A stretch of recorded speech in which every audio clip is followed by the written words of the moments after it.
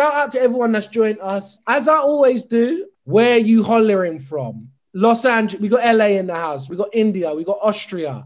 Thanks for joining us. I'm sure more people will come along as we rock and roll. Today we have Kojo, who is a musical director. And I came into this session naive, right? I did it purposely because I'm like, you know, the less I know, the more I will ask. Now, I kind of got a vague idea about what his role is. I definitely know the portfolio is wild.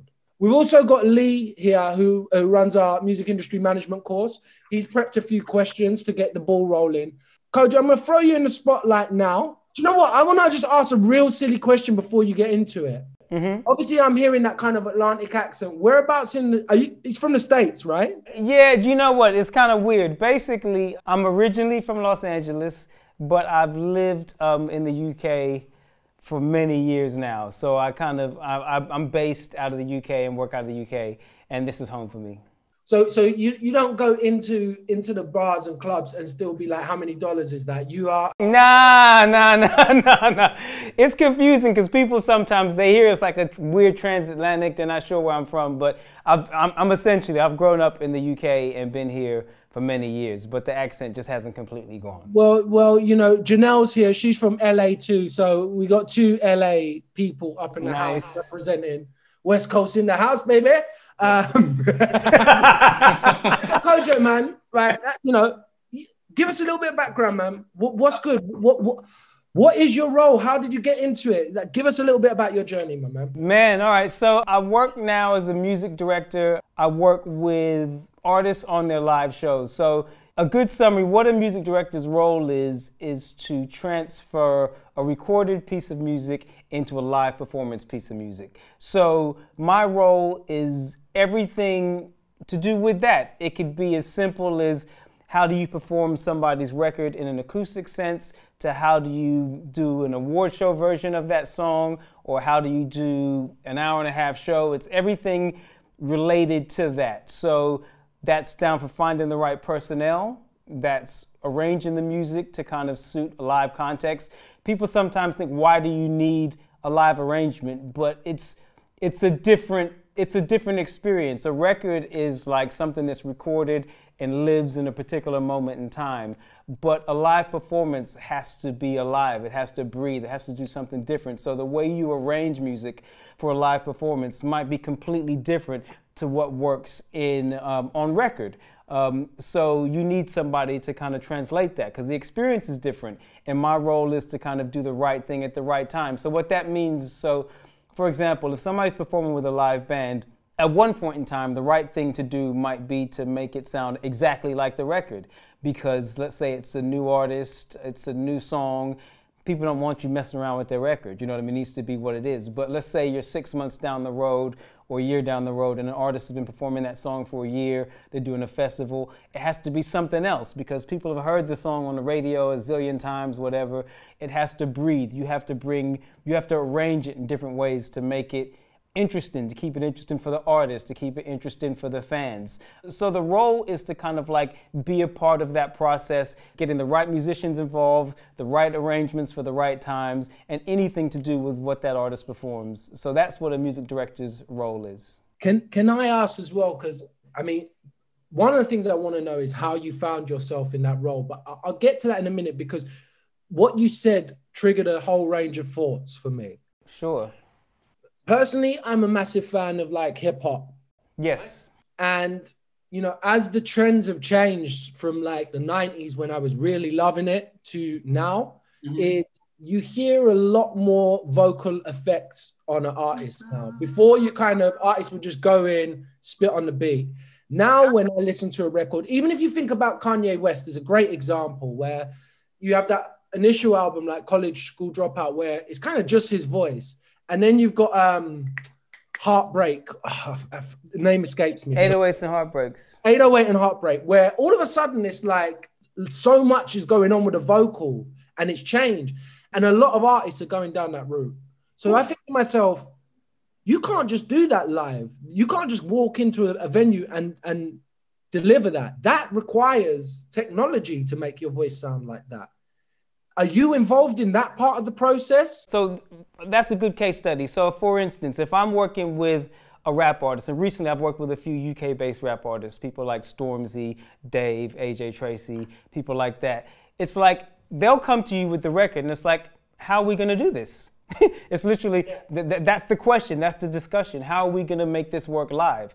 So it might just be a case of maybe somebody just wants to rap on top of their kind of auto-tune parts, or they might want to use auto-tune live. So it's like, if I think to myself, well, actually, do you know what? Let's say that particular hook, we just leave the backing track on there and you just rap on top. That might be one way to go, but another way might be to actually set it up so that you actually perform it as you did it on the record. So therefore, it's my job to make sure we have a live auto-tune rig set up. So that has to be a part of the actual production. So, but it's not even a point of me facilitating that. We have to make the decision of how we're going to perform these records. Are we going to do it exactly like the record? Or are you just going to spit the bars and it just be like your voice? Are you going to not have? So usually, but I would say in that scenario, auto-tune live has now become a very regular part of live shows, and not just for rappers, for singers too. Okay, I thought as much. Now, I know I'm concentrating on this particular niche and we will broad out. And also I want to use this juncture to remind the students as well, the people that are in attendance, please populate the chat with your questions. I will go through and ask some of those as well, if anything occurs to you. So if there's anything you want to ask Kojo, please use the chat to put your questions. But Kojo, what I was going to say is, I've noticed like the prevalence of that now in terms of the music I listen to, like everyone wants to sound like T-Pain. So it's just like every art, I find there's less artists now that don't have those kind of effects on their vocal than there are artists that go pure without it. So my thought is that, does that increase the demand in terms of what you guys do? And has it become much more of an essential part of live performance? Okay, well, I'll put it to you like this. It's like, that's an aspect of what I might need to do. So for example, you don't need a music director for you to use auto-tune live. You can have a playback tech and sort that out. Do you know what I mean? It's not, that's a technical thing that can be done. But what you need a music director for, or what some might need a music director for, it's the other things. It's like, for example, like, you can't just have a stereo backing track. I mean, a lot of people do it, you know what I mean? But if you want to do it if you want to perform at a high level, that means you're also, working with production teams who are also doing fancy graphics and lighting and things like that. There's certain things that have to be, so for example, I might need to work from the stems. Do you know what I mean? It can't just be like a stereo backing track. I'll prepare a show for a rap artist in the same way I would with a live band. I'll take the stems, I'll break it down, I'll make sure the front of house has drums, bass, music, vocals, everything separate. Lead vocal, that needs to come out so that you can hear the rapper spit. Maybe, there'll be a track for the auto-tune. Like things of that nature have to be kind of facilitated, but also as well, it's like if there's not a band involved, it's like, okay, how are we going to make this show interesting? How are we going to make this an actual show and not just what I call like a Spotify show? Do you know what I'm saying? Like anybody can just come up and go track to track to track to track. It's like it's a music director's job, if somebody wants one, to actually then make it interesting, make an intro to the show, segue to songs, choose a set list that works, make sure that one song goes into another in the right way. It might need to be interludes, there might need to be other things to make it a performance and not just playing songs back to back. A lot of shows have, are like that, and they're kind of just like, they're kind of whack really to me. Do you know what I mean? It's just like, I call them Spotify shows. It's like, who can't do that? Who can't just go up and play songs back to back? So it's kind of like, your job is to make it not just a collection of songs, to make it an interesting performance. And that might be doing a very little bit, or it might be doing a whole load, So I'm thinking now about certain iconic performances. Adele, she did something very stripped back and everyone remembers. Dave's performance quite recently, I think it was at the Brits, was something that really stood out, and that was like a really stripped down thing and very different from how it was originally delivered on the record. I think what it makes me realize is the performances, when you're trying to make something that stands out, we change our performances drastically to give new context. And that's a creative process. It's very creative. How much of that is the artist's choice and how much of that lays with you? Or does it depend on who you're working with? It totally depends on the artist. Some people have more ideas than others. Some people want you to give them ideas, but ultimately, my view on it is it's the artist show. It's a collaboration. One of the things I like about music is that it's a team sport. You know, everybody has to be involved. For me, my job is to facilitate helping the artists fulfill their vision on a live stage. Now, if that to some degree, that might just be figuring out a way to do whatever it is that they want to do. For another artist, that might be giving them a bunch of ideas and a bunch of things. They might just want a lot from me, you know what I mean, to help them make decisions. So it kind of depends on artist to artist, but it should be, you know, it's a collaboration. I see it like MDing is like producing a band. So it's like in the same way, if an artist is working with a producer, you're working with them to create something special and you're both a part of it. So it's like, you know, they might have an idea, you might have an idea. They might have an idea, you might have an idea. And that's just a part of it. So it's a collaboration. Lee, I know you've got a few questions in the pipeline. Just itching here, man. You know. No, I know. You even came at me on the sideline like, T, come on, man. Let me know. I've got a couple more already, Kojo. So because I want to know about your entry point in. And also, I want to know the techie stuff, like in terms of software that's involved in terms of actually executing. But we'll get to that. What I just wanted to ask, I know it's really hard to summarize, but if you can go back to when you started out in music and you considered yourself to be a keyboard player and a producer, from that point, in regards to sort of gaining experience, I know you can't kind of fit in 25 years of stuff in like a couple of minutes answer. But were there specific points where you saw yourself go from just those two things and then suddenly you had another title to add to your list because of skills that you developed? You might not have known that you were developing those skills to become something, but suddenly people are asking, can you do these things? And you go, actually, I can, because you built up. So, you know, in regards to people that are in the audience today that are starting out now, just kind of, if you can explain a little bit about your experience of starting off and then maybe a few points that changed your direction. Sure. Yeah, it's a really good question. I think that it's really important to be able to do lots of different things because throughout a career, there might be varying different lanes that you're going to have to go through at different times if you want to do it long term. You know, it's like an average career might be 4, 5, 6, 7, 8 years in the music industry. So if you want to do it over a long period of time, you might find that you're doing lots of different things. So yeah, I'll talk to you a little bit about how things went for me in my career. I grew up in a musical family, so I was always around instruments, and I just started playing as a teenager, as you would. You know, it was at a time when technology or home technology was really becoming a thing. So I quickly went into production. That seemed to be something that I was into. And I spent my whole sort of teen years basically trying to make music and play music and make music and play music. I did a few keyboard sessions as a young sort of musician, as you do.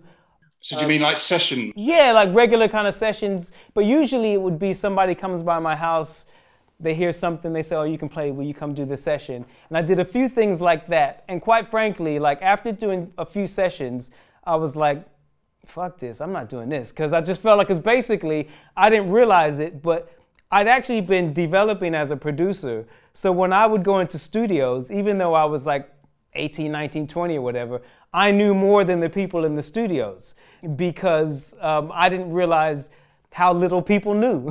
Basically, I would be working with these guys that were producers that were sort of maybe 10 years older than me, thinking that they knew all this stuff, only to realize, wait a second, I've been doing this for years. I know how to do this. And I just kind of quickly thought, well, you know what? I'm going to go the production route. So in short, I did everything that you're supposed to do as a young producer, which is, you know, get good at your stuff, work with artists, got management, you know, publishing deals, remixes, records, album cuts, blah, blah, blah, all that kind of stuff. Obviously, that's shortening it, but I did, you know, if you're a producer, that's the stuff you want to do. You want to start getting cuts, you want to do mixes, you want to get a deal. I did all that stuff.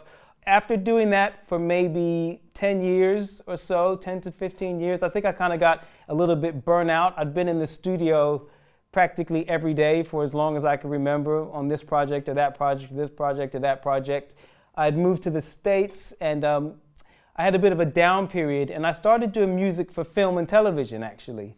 So I had maybe like a 3-4 year period when I kind of pretty much did that exclusively. Can I just ask you a question at that point? Because obviously, when we hear sort of people's stories, obviously, you know, you'll kind of jump from one thing to the next. But it's even things like when you kind of said people would come round and hear stuff. So in my head, it's like, well, that means you must have built up a natural network of people who were coming round and listening to stuff. And then your name maybe grows outside of that by people saying, you should hear what Kojo's in. And then also you said, I started writing for TV and film.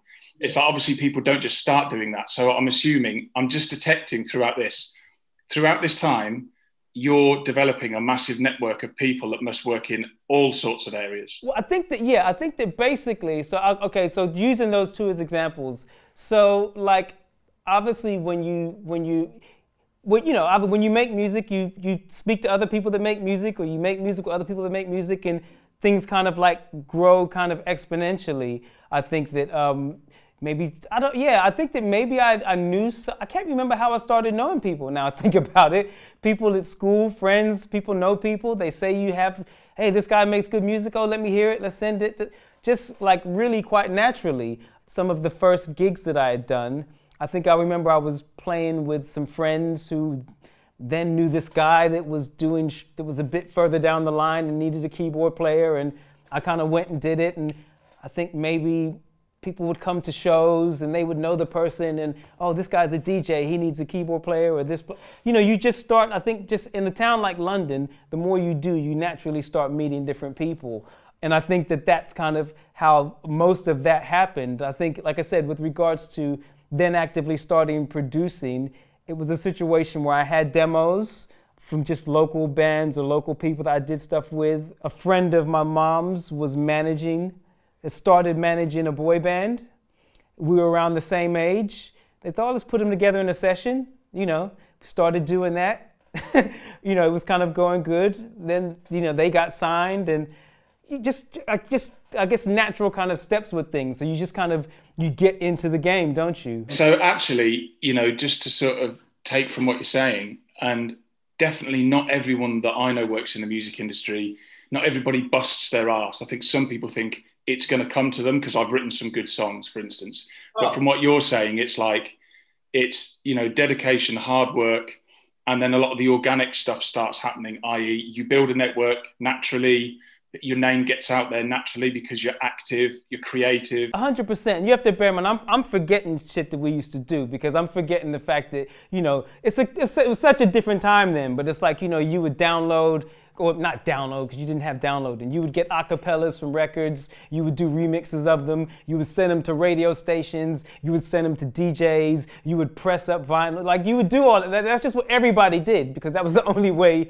you got your stuff kind of, out there. Do you know what I mean? So I was always doing that kind of stuff. That was just a part of what you did. But I think the key thing with all of that is that whenever you're doing anything in music, it has to be good.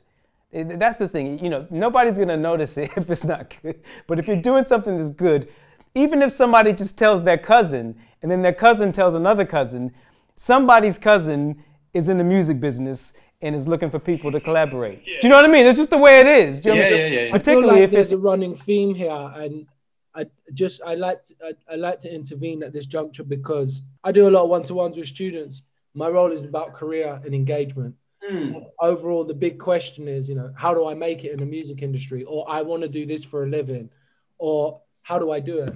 Just listening to what you were saying, I feel like you can't rely purely on talent. Oh, hell no. Because like you said, it has to be good, but don't rest on your laurels just because it's good. Because from what I gather there, from what you're saying is you were putting yourself out there. You were attending gigs, even if you were like, well, this might not be for me. And I think you came up from an era where social media wasn't the most powerful tool. It wasn't a tool. Exactly. I'm old. For all the advantages it brings, what it might have detracted from a lot of people now entering the music industry is we maybe sometimes lose the importance of what it is to be in a physical space, meet people, and generate actual forge general rapport and relationships with people that can really help your career. So I'm always talking about with people, and it's hard because of COVID, obviously, but I'm always talking to people about turning up at gigs, going to the places, being in the physical space where the scene that you want to occupy exists, because then you're going to meet someone that will be part of your career path. I think that it's just like, I mean, look, at the end of the day, like, you know, socials are great in the sense that it gives people, like, you can have a direct access to people and you can build relationships. It's just, you just have to do it the right way. I would definitely say it's much easier now than it would have been, you know, for me back when. But you still have to do it the right way. And I think that what sometimes people get wrong is they actually think that, oh, well, because I can just hit somebody up on social media, you know, I've got the key. When it's like, well, no, because if you hit somebody up and what you got is whack, it's not going to work. Do you know what I mean? So it's like, you don't just do things just because you can. You do things when it makes sense, when it's the right thing to do, and when you think that it can actually be of benefit. And also as well, again, you have to do the work. Like, just back to Lee's question as well, like how I started doing the kind of film and TV music actually was, you know, as a producer, as a music maker, you're always making beats, you're always making tracks, you're always making instrumentals, as well as doing writing sessions and things of that nature. So if you can imagine over a kind of 10, 15-year period how much music you have.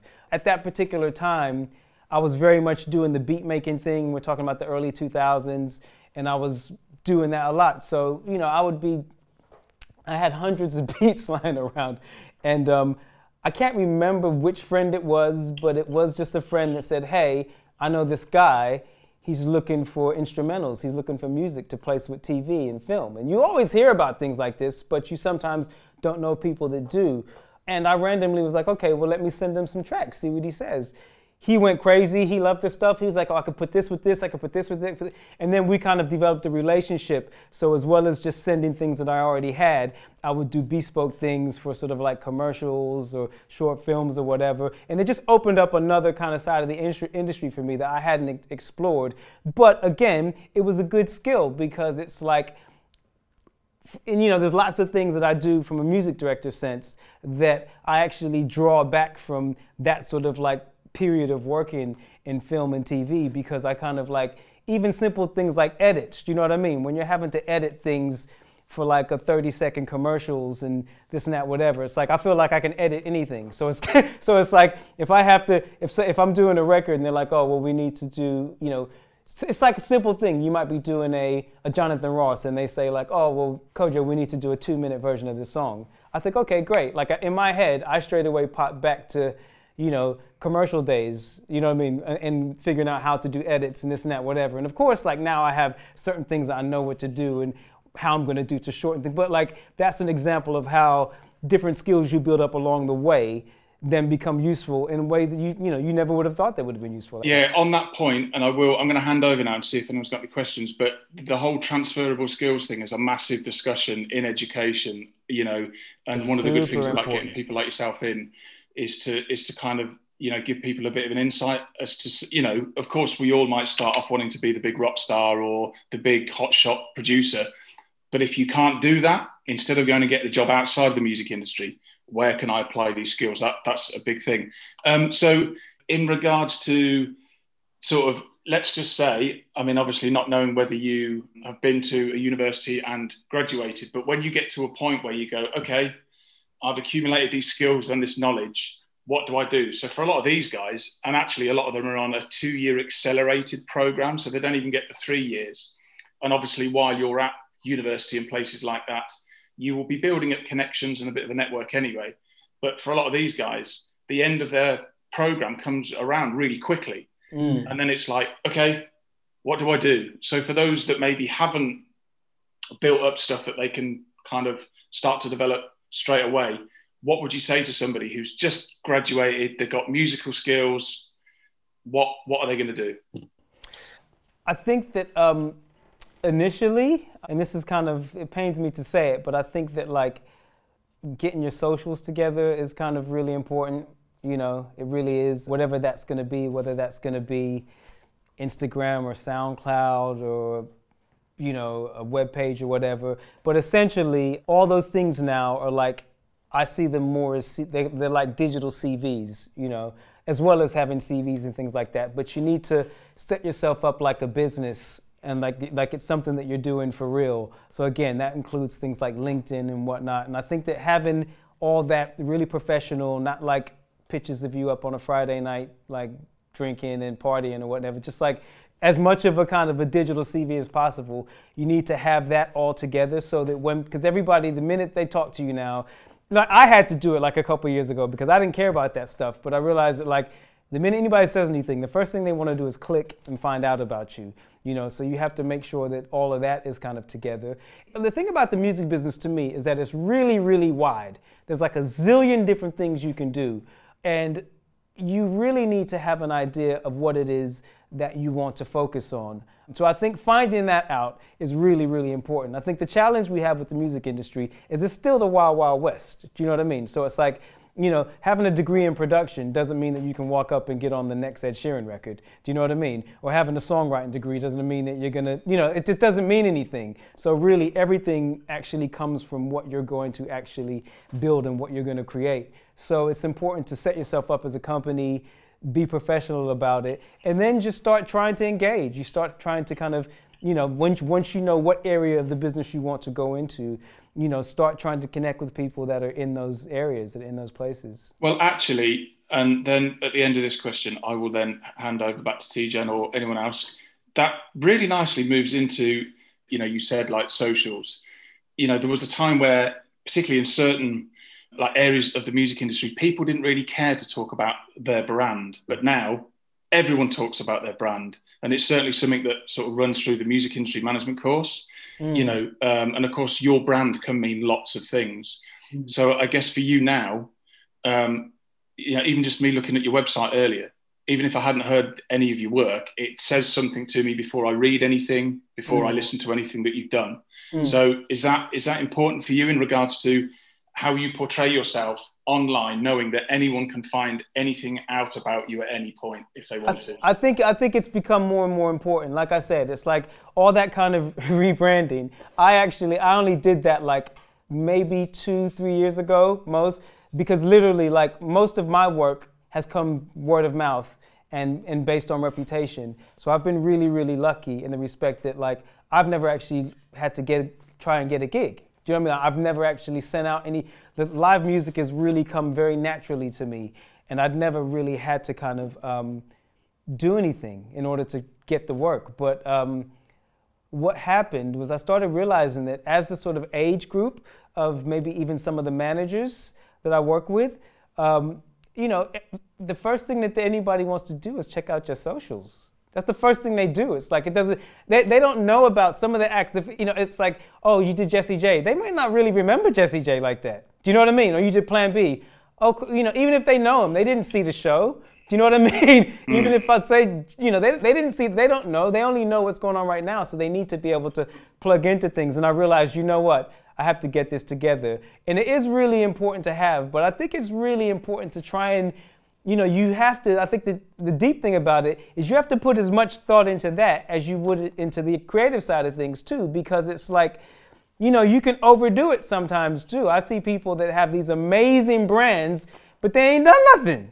Do you know what I mean? So it's a shame, isn't it, that that's what's kind of happened for a lot of people, for sure. Yeah, but like, it's a catch-22 because it's like, you know, you don't do anything. People are like, oh, what are you kind of doing? But then sometimes people will send me stuff and their brand and everything that they're doing is so good. I'm like, what do they want from me? Like, shit, like, I need to get with you. Because they'll be like, oh, I'm a producer, I'm an MD, I've done this, I've done that. I'm thinking to myself, wow, what, you got any work? Like, what's popping? Like, you know, so I think that and they'll be like 22, you know, so it's kind of like, you have to get a balance. Like, from my point of view, I would prefer somebody to be like, I'm honest, I'm new to this, I'm trying to learn or whatever. I prefer an honest approach rather than somebody making me think that, you know, they've done a zillion things by their 23rd birthday. Because I think to myself, like, if somebody's done too much too young, I think to myself, well, they either got fired a lot or they've been on a lot of bad projects.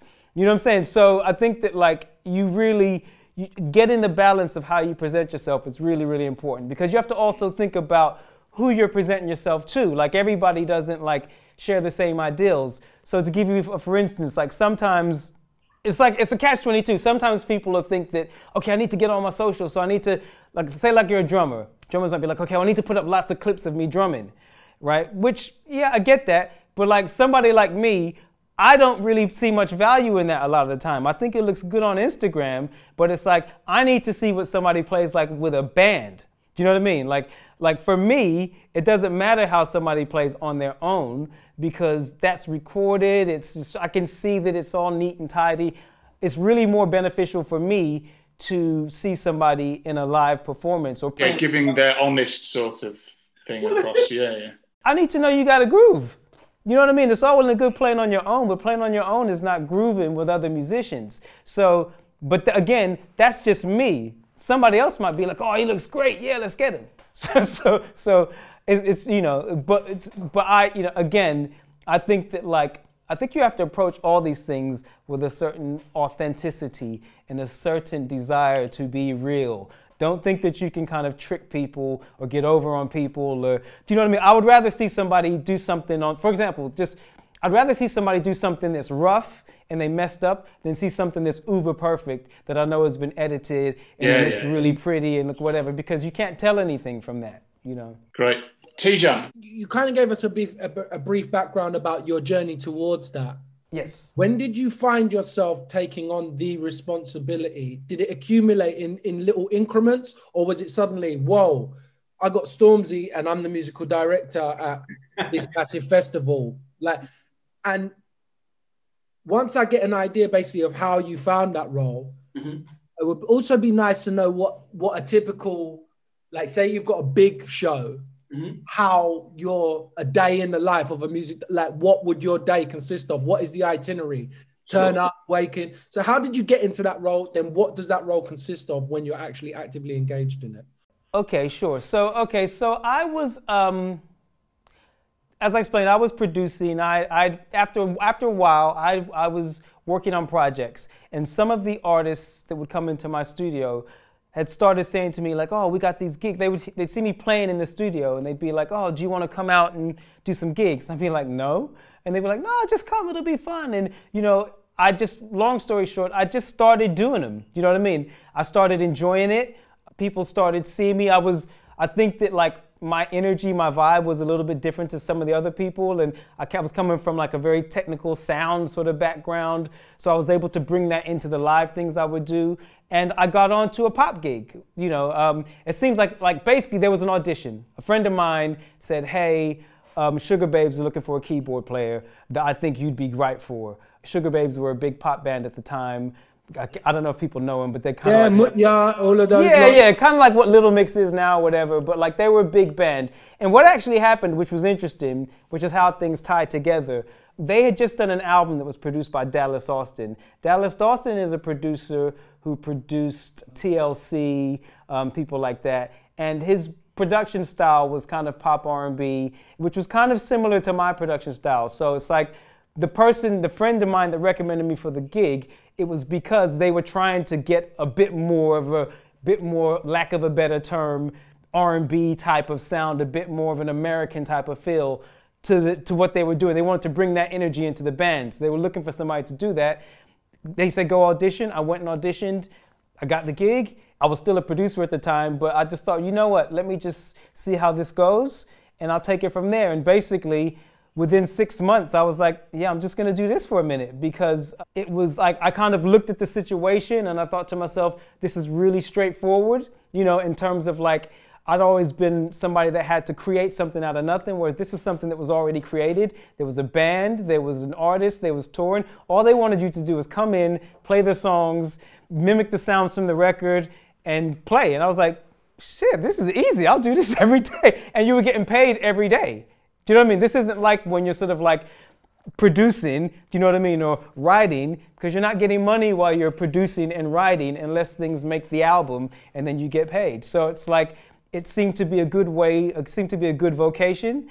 And I just kind of jumped into it, and I kind of learned everything about the live music industry really from that gig. I didn't know anything about it at that point in time. Like I remember being in the room with the musicians and they were like, oh, he's your monitor engineer. And I was like, what the hell are you talking about? And it's like, no, he does your monitors. I'm like, what are monitors? I know studios. I was like, I learned everything about it on the job in terms of like, and I was working for an MD. I saw what he did, and straight away I was like, oh, this is like. I can do that. Yeah, well, I didn't think that at all. I thought, oh, it's like producing a band. I didn't want to do that because I'd been in charge of things since I was 18 years old. So nothing was for me to just come in and just play and then leave. I was like, oh my God, this is a piece of cake. Like, I don't believe how easy this is.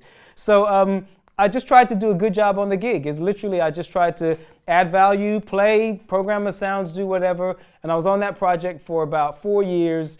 And at the end of that, the other musicians in the band went to do another gig. They asked me to stay on and be like the road MD. So that's the guy that kind of, the main MD was still there, but I was to become the guy that helped out.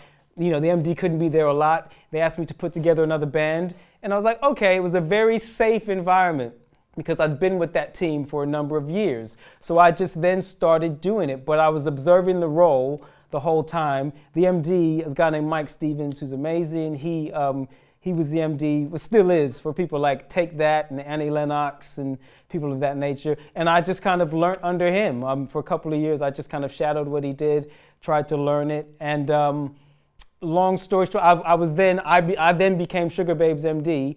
And they were a big band. You know, they were a big band at the time. So it's like you do a few good performances and people are like, oh, hey, so who's the MD? And I started getting other offers. And that's how that my kind of MDing career, for lack of a better term, took off kind of exponentially from there.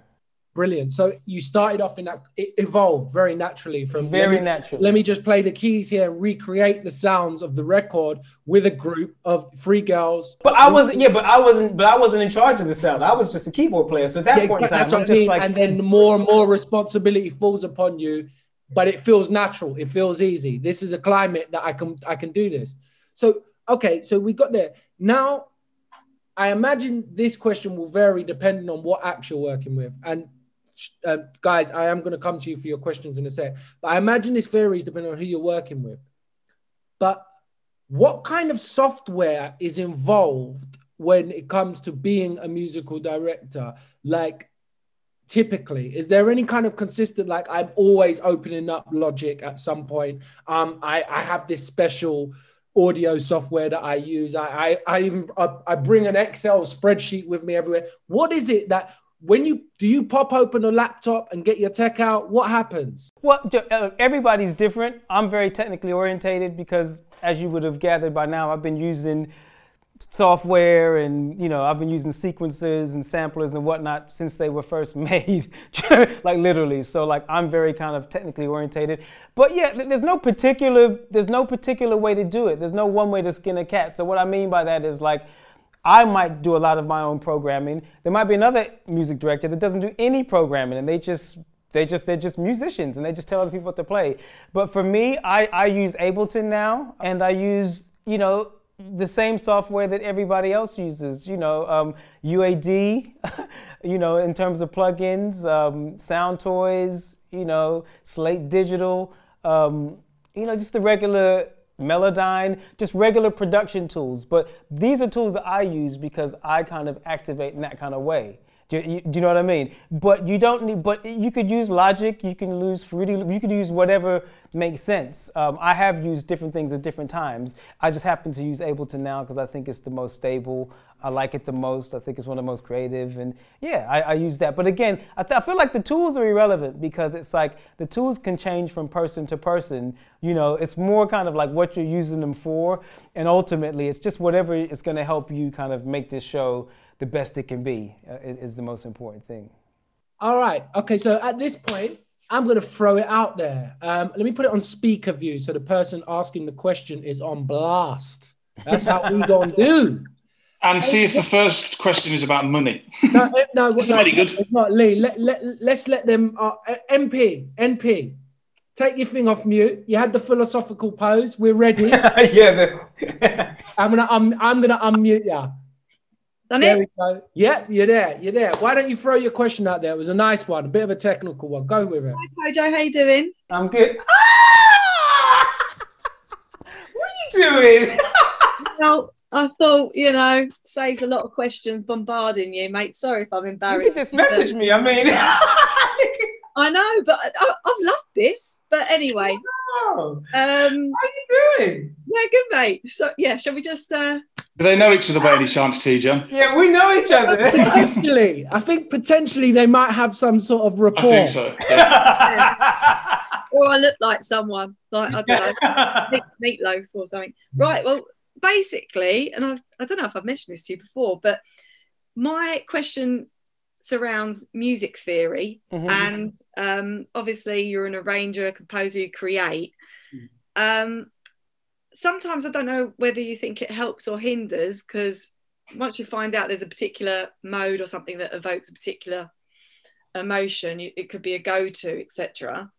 So first question is, what was your journey with music theory? I.e., did you study or did you just learn, like in a practical sense, by ear and as you went along? And how much does it affect your job, basically? Okay, yeah, that's a really good question. I would say that, so growing up, I did a mixture of both.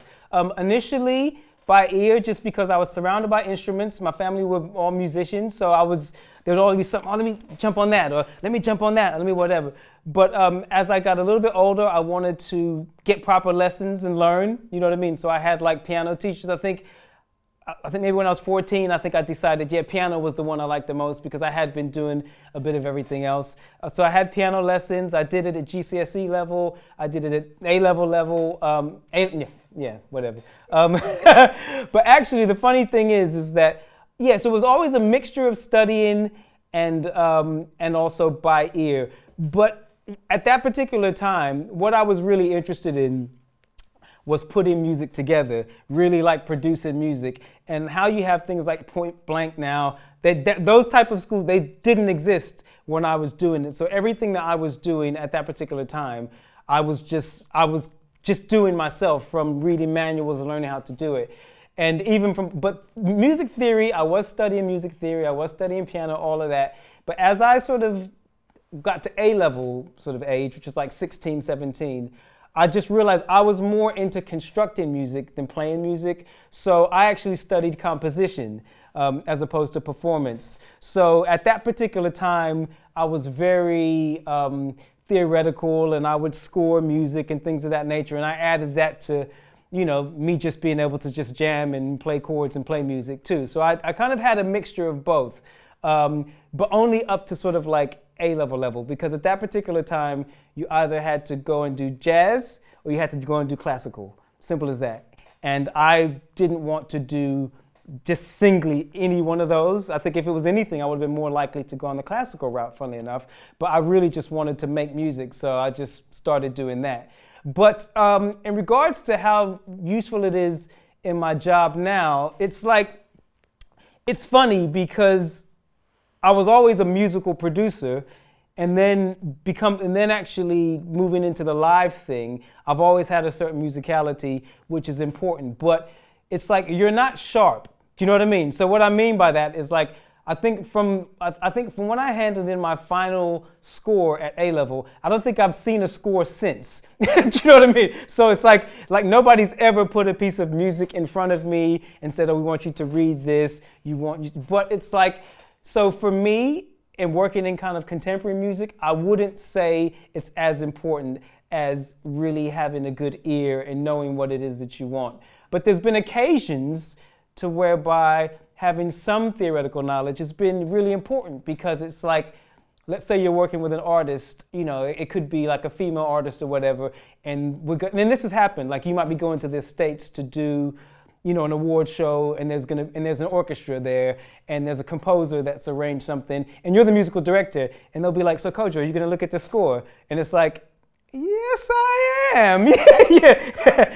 And it's like, it's good to be able to look at it and say, okay, actually, I'm not an expert, but I think, okay, yeah, maybe bar 47, I don't like that part. And I'll be using a mixture of kind of my ears, but also knowing a little bit of the technical, and it doesn't make me look like a complete dickhead to the artists that I'm with. They're like, because they'll usually be like, what, you don't know anything about music? It's like, but honestly, I would say it's really not that important, you know. And even now, it's like, the funny thing is, as a music director, some people don't even know that I play.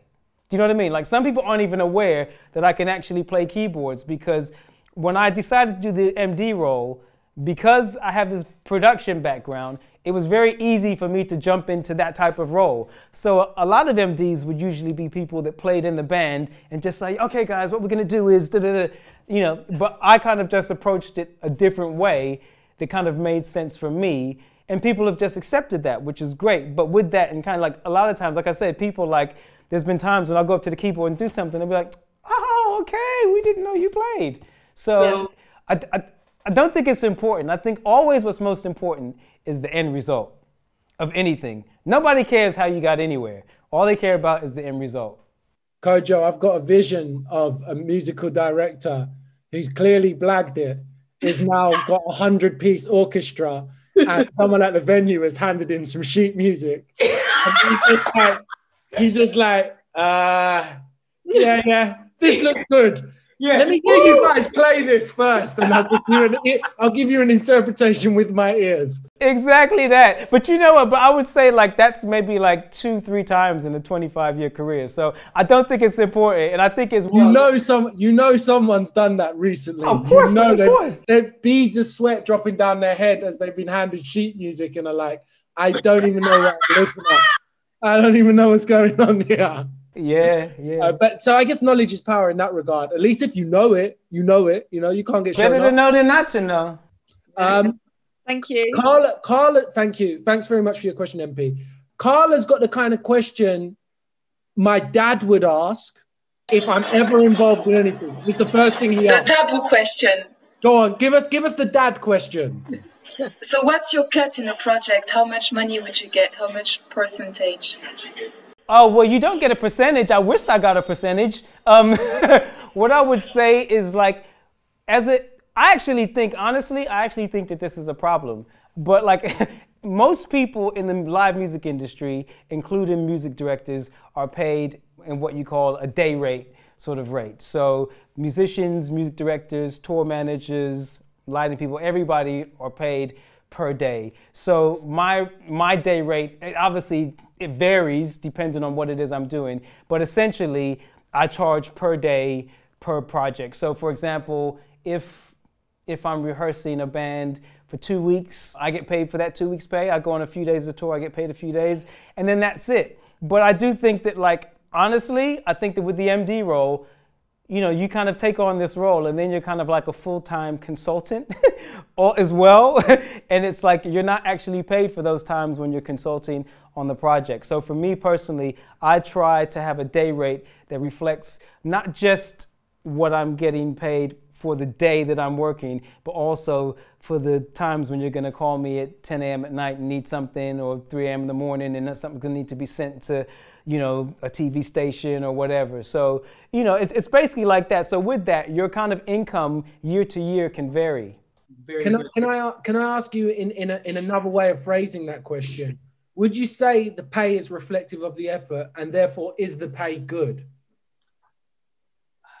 I mean, that's quite a wide question within the music business in general, really. I would have to say that for the most part, I feel good about what I've managed to be able to get over the years. But a big part of that has been that, like, I would say that my rate has maybe increased over the years, over many, many years.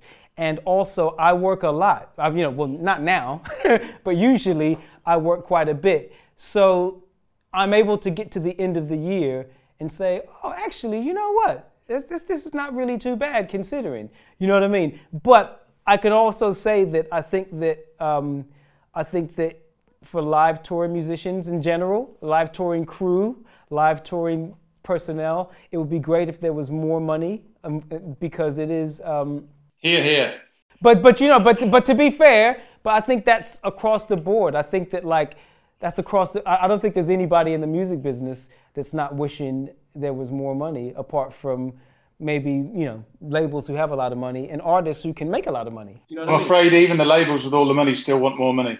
Everybody wants more money, but I still think that it comes down to the fact that I think that, you know, I think that I was having a conversation with a musician in particular, and honestly, being a musician and MD, any of that, it's not really any different. And I think that what anybody wants in any job is they want to be able to see progression. So if you're working for 10 years, you want to be able to, you want to be making more money at year 10 than you were at year 1. And you also want to be able to get basic things that people want to be able to afford.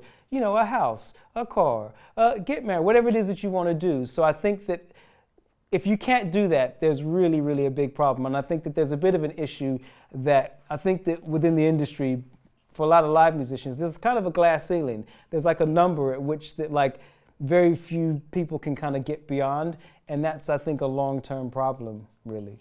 And I mean, all I want is a private jet, a Ferrari, and a helipad. I mean, God, man. And a 25-bedroom mansion. I mean, please, like, I'm not asking for much, man. Just pay me what I deserve, damn it. I love Carla's question. Carla's question, the reason I call it dad question is because it's like the kind of thing where you come back and say, man, I did this gig. There was like 5,000 people going mad. I was killing it. I was in my vibe. I was doing it. I was so, man, you would be so proud. And he would be just like, yeah, but how much did it pay?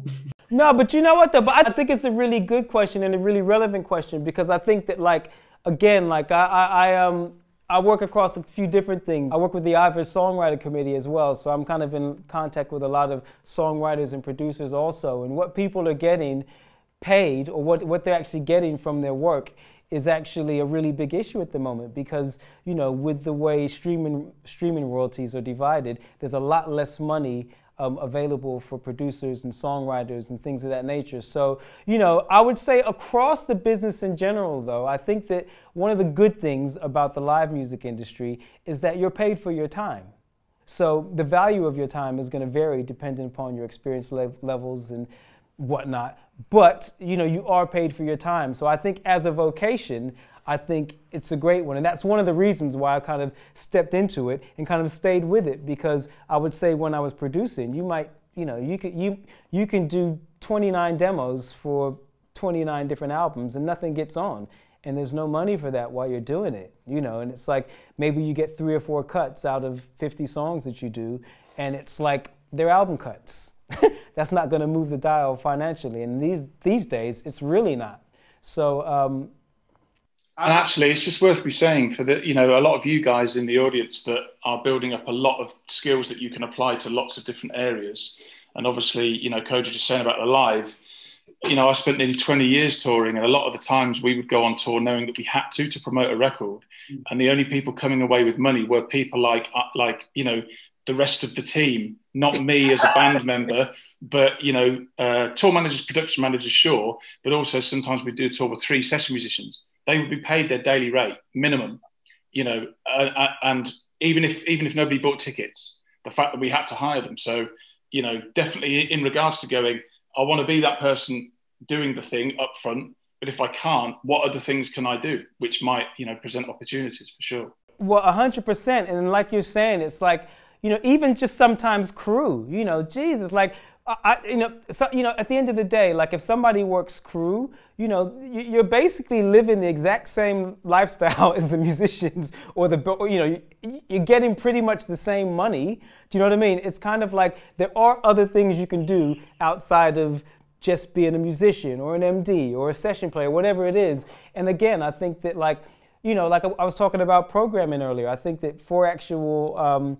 what they call playback techs, there's like a huge need for people to run playback now, because like I was describing, there's lots of shows these days don't even use a band. Do you know what I mean? So it's like having people that know software, that know computers, that can put tracks together, that can do edits. I mean, those guys are making great money. And like I've said, it's exactly the same as anything else. You're paid for your time. And I think that obviously you're working in the service industry, but it's still, it's not. It's definitely something to consider, and again, I think that from my point of view, you know, it's a vocation like many other vocations in the industry, and you just kind of go with it when you can, you know. Great. Have we got any more questions, T-John? Yeah. I got a question here from Bastian. Bastian, sit, man. Hey. What's good, Bastian? What's cooking in that kitchen, man? Nothing, unfortunately. Yeah, I have one question. Kojo, I love your arrangements, and I had the question when you were working with Sugar Babes, and you were working with Mike Stevens, who was the MD then.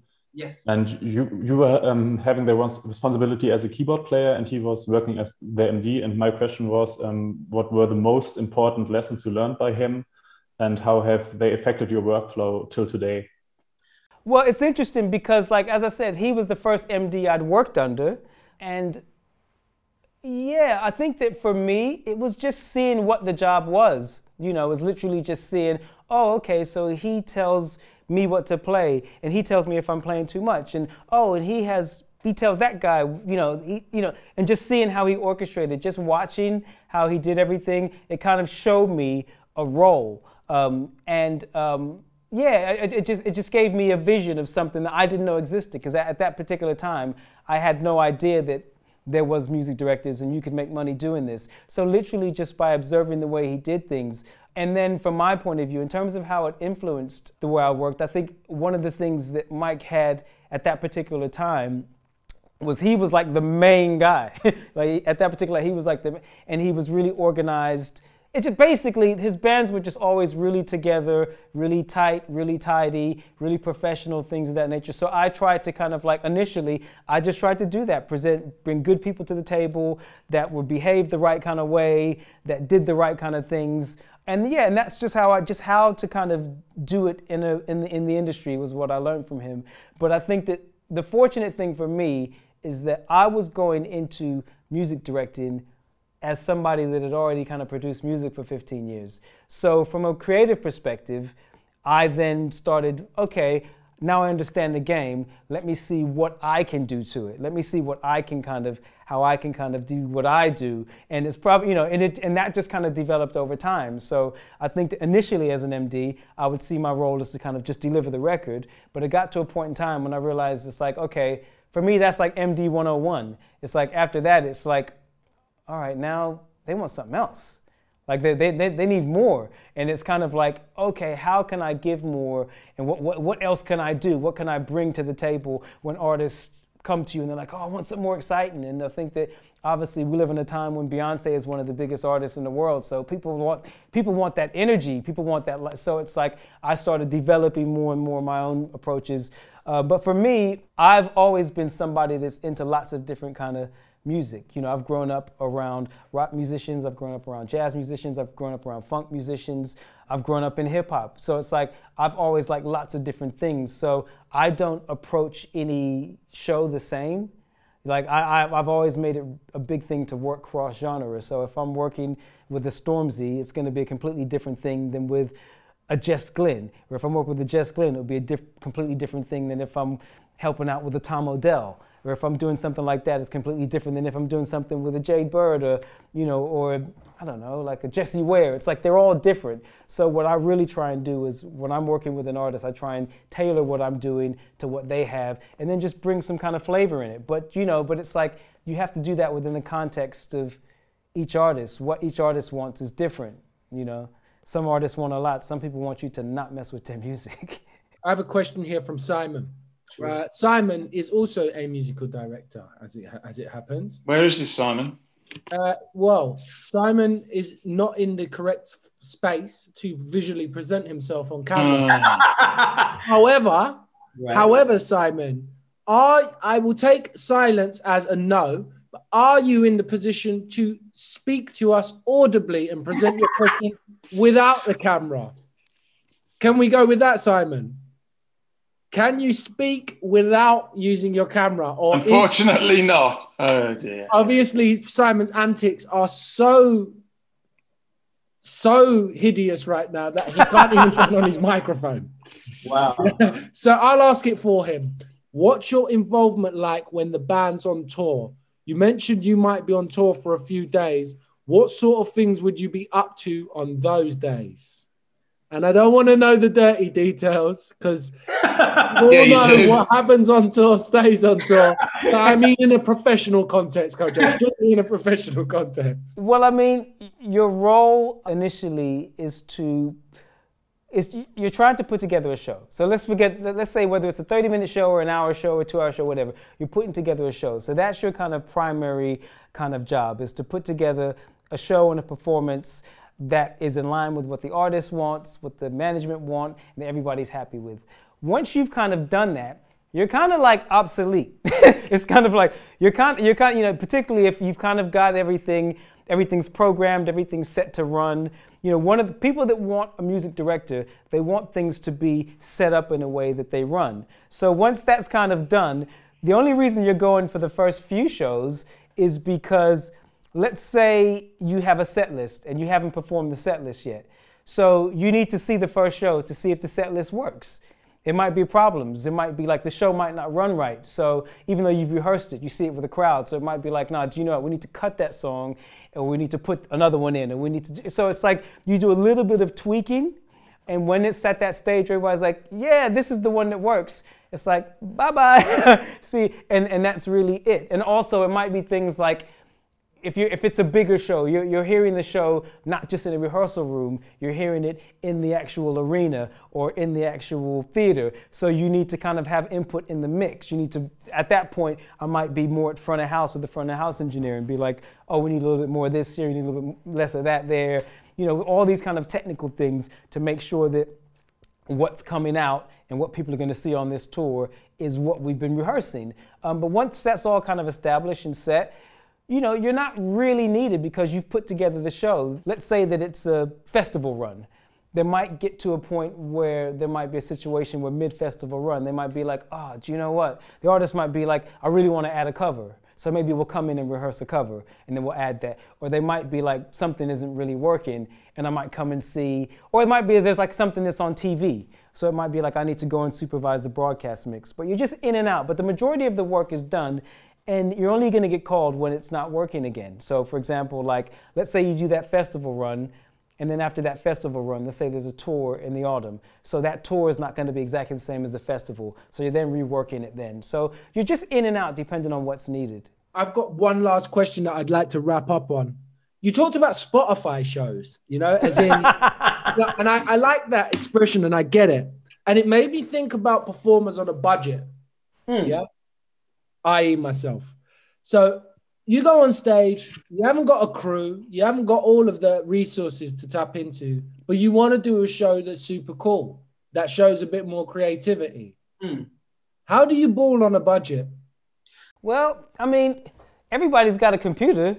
That's the whole thing. Everybody's got a computer. It's kind of like, sometimes it's just kind of thinking about things a little bit more. At the end of the day, it's like, again, like, for example, like, okay, let's say how I'm talking about backing tracks, for example. It's like, okay, maybe for a big performance, I want it to be 8 channels and this and that, whatever, but it could just be stereo backing track. At the end of the day, it can just be a stereo track that you use, but it's about what you put into it. So like I said, you just like, you got a computer, you got tracks, try and put them together, try and do stuff. Like, think about how I can make it more interesting. Like, don't just think like, well, I got these tracks, let me just play them. Think like, okay, well, what order am I going to play them in? Why am I going to do it that way? Well, how's it going to go from that song to, how's it going to feel if I go from that song to that song to that song? Can I do anything there to keep that energy going? Like, just actually think about the show and thinking about it as a show, not just as like, these are the songs, because that's 2 different things. So it's, as I said, I don't think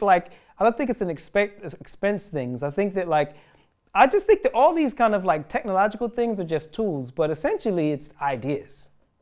Ideas are really like the most important commodity in this game, period, really. And you got to have some. So, whatever tools you have to kind of mess around with those ideas, do that. And like I said, I think in this day and age, everybody's pretty much got a computer. So it's like, at the very least, you can set up something on computer that you end up bouncing out as a 2-track and you have a 30-minute show.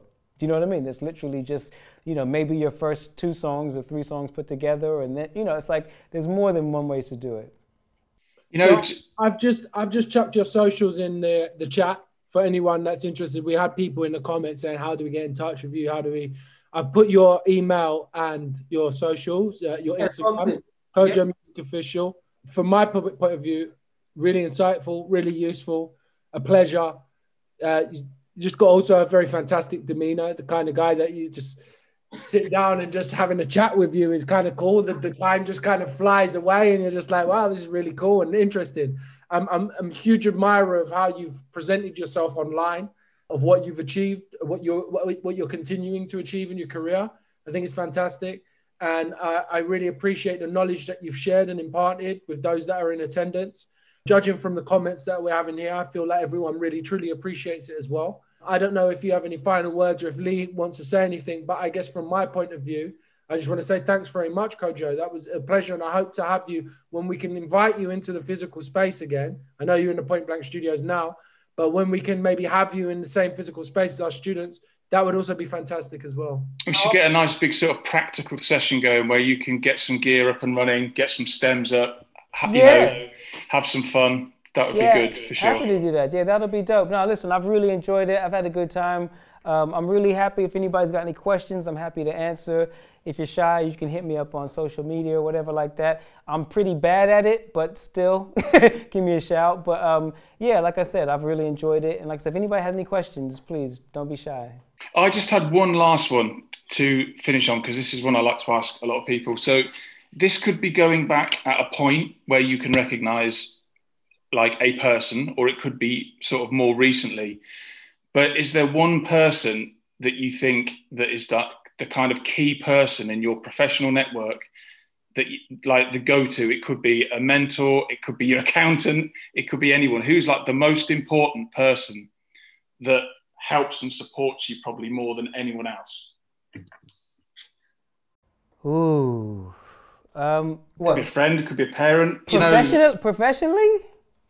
Yeah, I guess so. Well, or just in regards to your circle. Obviously, these days people talk a lot about your well-being. You know, people like to have that sort of close person. It could be family, it could be a mentor, or it could be like a personal assistant that you pay for. Anything. Who's the most important? I would, I think you'd have to say the most important is always your family, because it's your family who you're with at home. Do you know what I mean? So I think I take a lot of strength from my family, my wife, my mother, my daughter, my son. It's like, I think, those are all normal things. Your family, they always support you and they're with you. But I think that because I've grown up in such a musical household, like when I'm at home, music is kind of like one of the last things I'm kind of into in terms of discussing. So it's almost like my music career is a slightly different type of thing, if that makes any sense.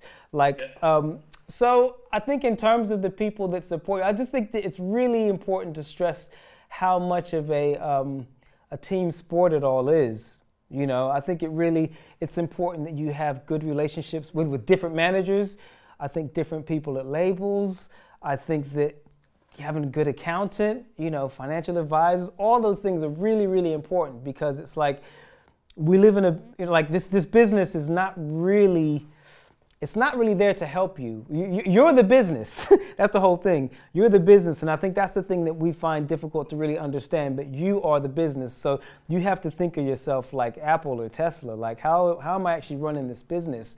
And I think that if you're not doing that, you can have issues long term. So I think that it's really just appreciating the team of all the people around, and the musicians that you work with as well. They're all really, everybody is important to the whole thing. It's really difficult to say one is such, you know what I mean? Because I think in different projects, you kind of rely on everybody. There might be, it's everybody. It's the band, it's the crew, it's the tech, it's everybody. It really, really is important. Teamwork. Great. Thank you ever so much, Kojo. No worries. Thank you very much, guys. Take care. Everyone's expressed their gratitude on there. Also, thanks to the content team that done the late shift to capture all this. It'll be on the YouTube. Keep looking out for our events. We got Beyonce's dad's coming in. We got Dr. Knowles is going to come in and talk about his career, like bringing up Beyonce, etc. We got loads of stuff. Keep an eye on the events tab. I think we've got a full roster of events going all the way up till June. So stay tuned. Have a look. Get involved. Thanks for watching, and check out pointblankmusicschool.com.